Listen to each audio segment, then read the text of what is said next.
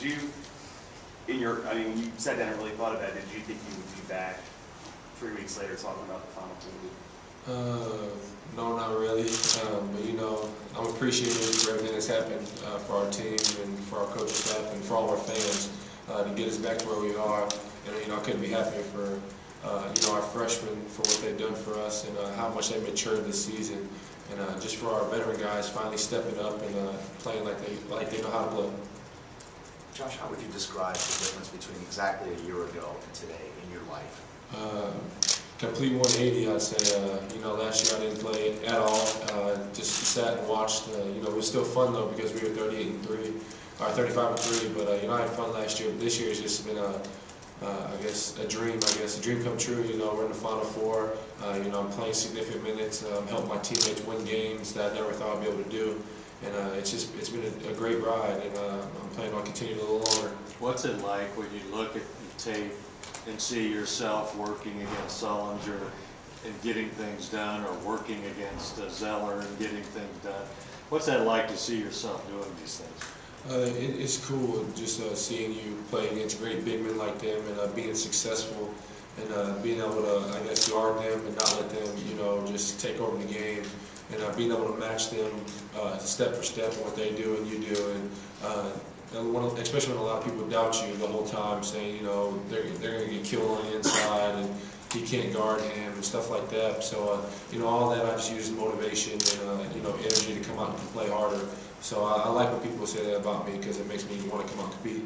What do you think it says? What do you think it says about your work ethic? I didn't really, I've always had a work ethic, but I really didn't use it much, I guess, for my first 2 years here.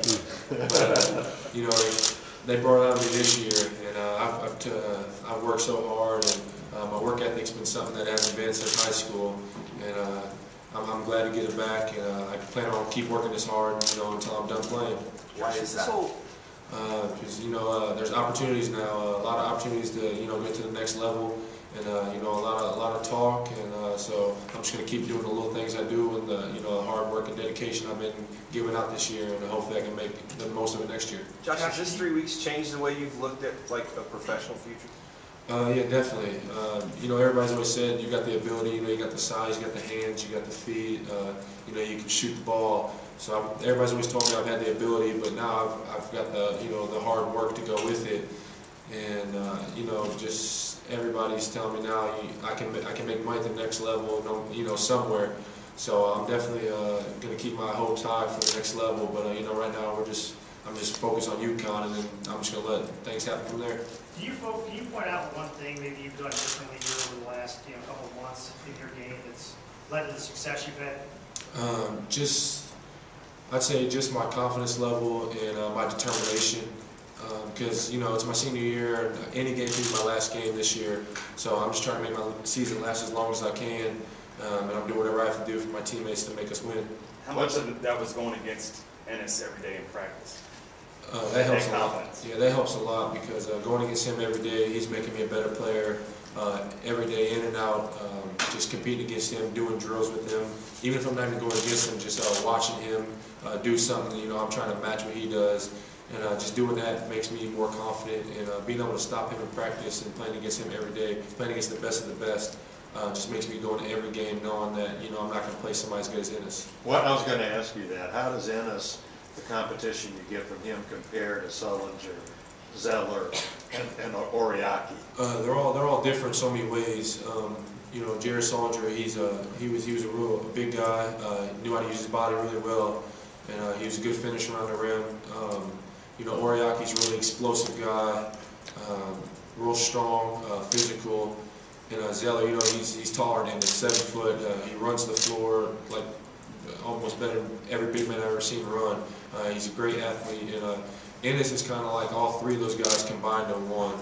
You know, he can run the floor. He's not 7 foot, but he can run the floor. He has a big body, knows how to use it.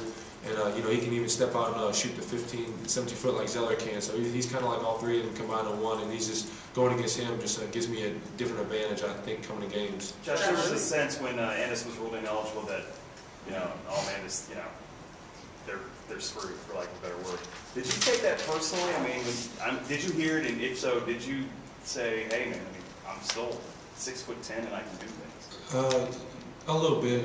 You know, it kind of, I guess it kind of got me down a little bit, but you know, I wanted to play more than anybody. I think, you know, maybe Coach Cal wanted to play a little more than me, but I was right there with him. You know, I would have given anything for him to come out and play.